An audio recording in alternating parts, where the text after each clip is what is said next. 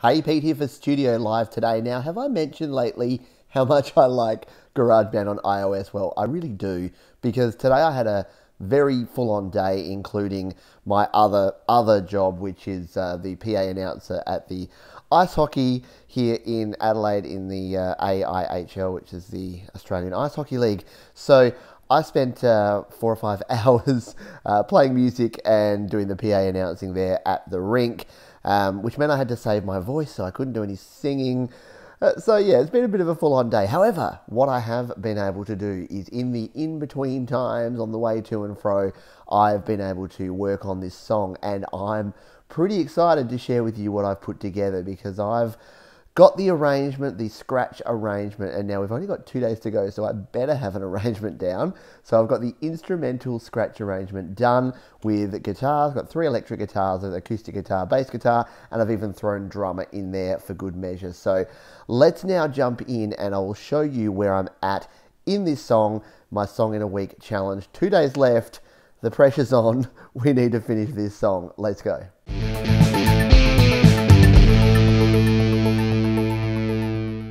So here we are in my project in GarageBand. Now, at the risk of overstating it and something that's pretty obvious, I love GarageBand, because what I've been able to do is I recorded all of these on my iPad, I transferred it using AirDrop quickly over to my iPhone, took it on the road, did some tweaks, did some volume adjustments, played around with drummer, brought it back here. It's still on my iPhone, but tomorrow I can flick it back to my iPad and start recording these real tracks and my vocals. So loving GarageBand, so super flexible. Not telling you anything you don't already know about how I feel. Anyway, let's jump into this and take a look, because you can see here we've got my acoustic guitar track at the top here. We've then got 1, 2, 3 electric guitar tracks, a bass guitar track, and finally we've got Anders here, my man Anders on the drums.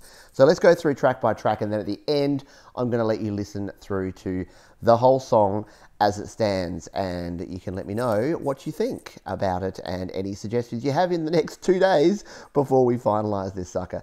Okay, so the acoustic, I just recorded using the onboard microphone of the iPhone, iPad, whatever it was at the time, and let's just solo that. That's sounding a bit like this.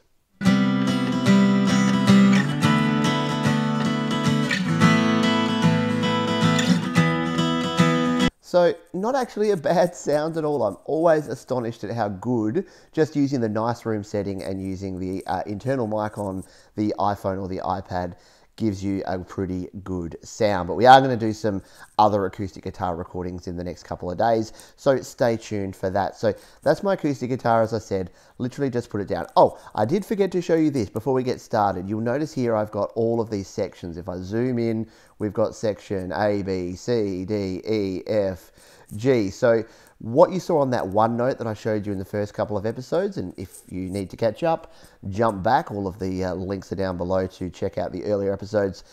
I put together my arrangement, and all these sections is that they match my arrangement. Now, GarageBand doesn't let you name your sections, something that I really wish it would, but so we're stuck with the letter numbers here. Letter numbers? The lettering and numbering. I'm going to stop talking. Can you tell I'm tired? I've had a bit of a long day. So we've got here 2 bars, which is just our lead in. We've got an 8-bar intro, 16-bar verse, the 1-bar sort of extended breakdown, the chorus, the verse, the 3-bar extended breakdown, etc. So, and I've left 32 bars at the end here. I like to just leave some space at the end, because I tend to just go on and sort of improvise. I haven't really exactly worked out what the ending's going to be like. Anyway, let's jump back to our instruments. So that was my nice room. I then mentioned this early on. I wanted to put in my delay guitar. So this is my lead guitar that I've added in. So let me go back to the start here, and I'll actually solo these 2 so that you can hear this in conjunction with the acoustic guitar. So this is my lead guitar part, and it's sounding a bit like this.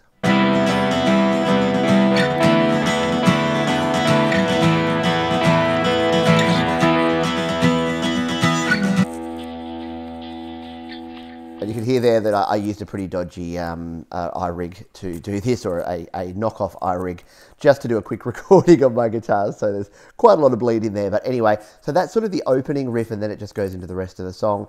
And then as the song progresses, which you'll hear towards the end, we get some more intense lead guitar bits like this.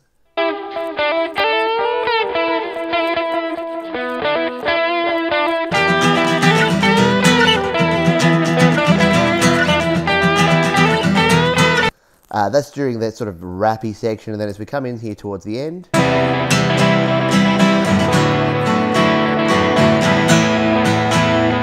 sort of the outro bit just sort of adds that little bit of additional sound there. I've then got the glam rock guitar here. So this is playing kind of my chords and just giving it that little bit of texture. So that's sounding like this.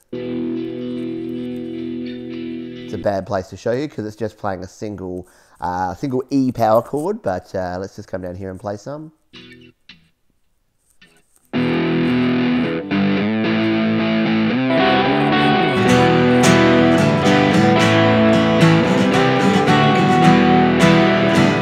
So that's our chorus section. As we continue on here, we kick in.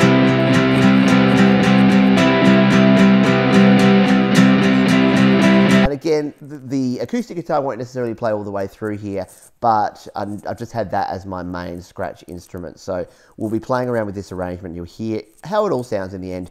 Let's go to guitar number 4. We'll take the solo off those. So as I've said over and over again, countless times, you want your second verse and your second chorus to have some variety. So I'm actually bringing the third guitar in, but only when we sort of start hitting the second verse and chorus. So when it comes in, it's going to sound a bit like this. Maybe not like that. Oh yeah, there it is.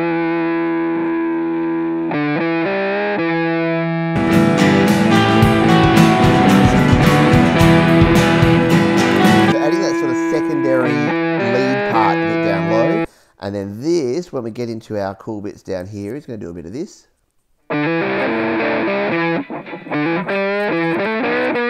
So again, it's more of a lead than a rhythm. And then when we get into our really funky rapping bit, we're going to sound like this.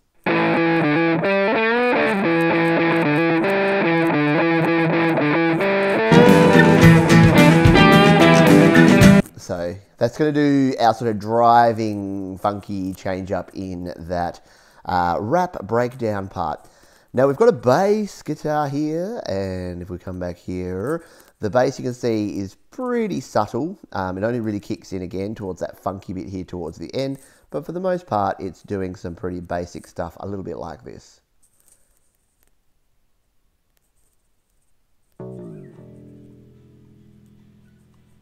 And you could barely hear that. It went bow, bow. So it starts off pretty subtle as we get sort of further on.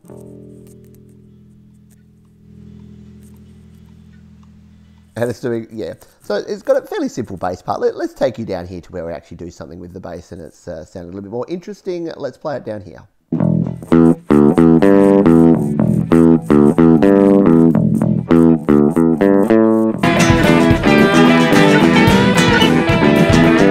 There you go. You can hear in that part, the bass starts to really kick in. Now, my main man Anders here, I haven't done a lot with Anders yet. In fact, the drums are almost exactly the same the whole way through, but I've thrown Anders on here and I've found a drum beat that sounds about right. It sounds okay for the verse. I need to change it up for the chorus, the bridge, the breakdown. We need to do some variety here, but for the time being, it sounds pretty good. Let's take a quick listen.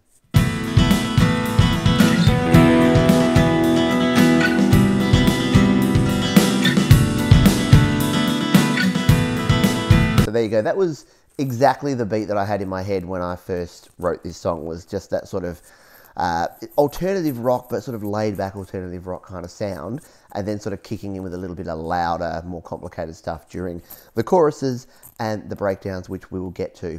So that is it for now. That is what I've been able to do today. As I said, it's not a heap, but I'm pretty happy with how it's coming together. So what I'm going to do tomorrow is, as I said, sit down and record all of these instruments properly. For want of a better word, they're sounding okay, but I need to really just nail them now that I've worked out the arrangement. Need to record my vocals and some backing vocals and then bring it on home. So originally I thought, yeah, let's put a bunch of layered synths and keyboards and other sounds in here. That may be a little bit out of scope in this project. But anyway, let's now take a listen to this entire mix of the instrumental version of my song Sin.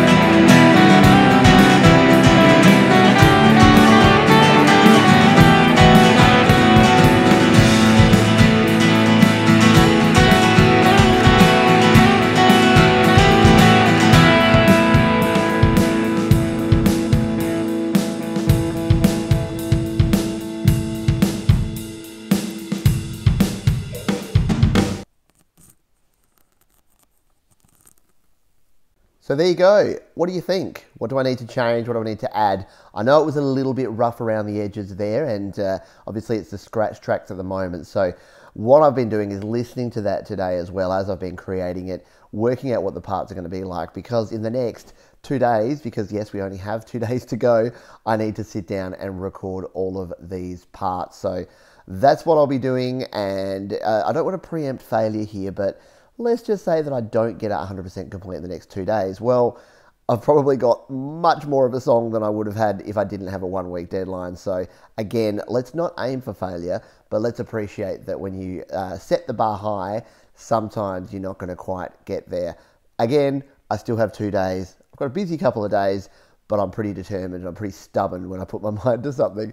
Thanks again for watching. As always, if you've got comments, questions, or suggestions, and if you want to give me feedback about the song, tell me what you like, what you don't like. I'd love to hear every bit of feedback you have.